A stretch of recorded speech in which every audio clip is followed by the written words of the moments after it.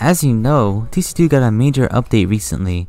By major, I mean 3 maps were released as of recording this. Basically, I'm gonna go over this update and give some thoughts on it. Let us start with the one I am most hyped for. Calamity got a makeover and it looks beautiful. I had a big problem with old Calamity, and that was how limited the sentry placement was. You could only place your sentry in one good spot. Everywhere else they just didn't let you. And looks like it did a good job. Really happy with it. This map out of the 3 has the most, I guess, mishaps. These panels have no collide, and so does this fence. The creator of this map knows this, so by the time you're watching this, it should be fixed by now. Below the bridge is a lot more consistent. Now you cannot fall through the floor from holes. Also, you can't get a bounce through a hole in the wall anymore, so that's a win.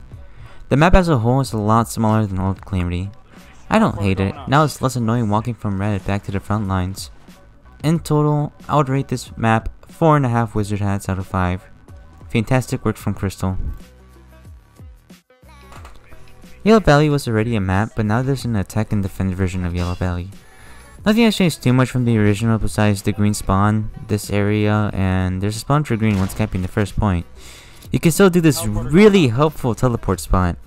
Because of this, I would have rated it 3.5 wizard hats, but now I'll bump it up to a 4 wizard hats out of 5. Amazing work from Fui.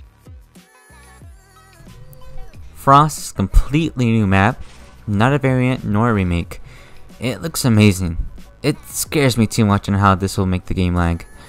But I forget and just get distracted on how amazing it looks. There's nothing too special. It's a 5 CP map, so maybe this will be out of the comp map pool. Only 2 mishaps with this map, and that's this water thing that's just clipping through the floor. There's also this doorway with a mesh in the way of bullets. Obviously nowadays there's a place to give feedback on these maps in the Tc2 Discord, so these will be fixed anytime soon.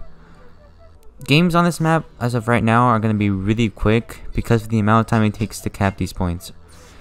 In whole, I'd rate this map 5 wizard hats out of 5.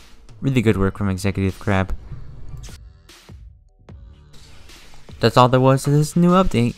Really happy Tc2 got some new maps. I know some people are really mad that no new weapons were added, but just be happy we got some new content.